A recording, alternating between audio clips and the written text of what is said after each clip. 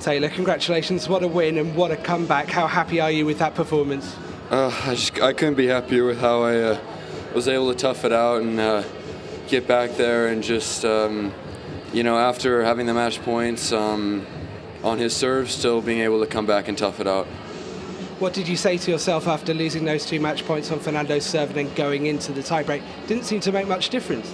Well, it's more short term after those 2. I just told myself to forget about it, make sure I hold serve, make sure I give myself another chance to break, and worst case scenario, we go to a tiebreaker, and I think third set tiebreakers are one of my specialties on tour. And what are your thoughts on playing Borna next? He's only dropped 9 games in 3 matches. That's going to be a tough ask. Borna. I'm playing Borna, okay. I didn't know who I was playing.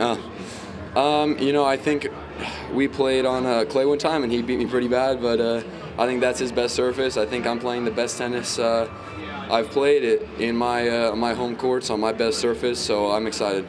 Well, thanks, Taylor. Good luck in the next round.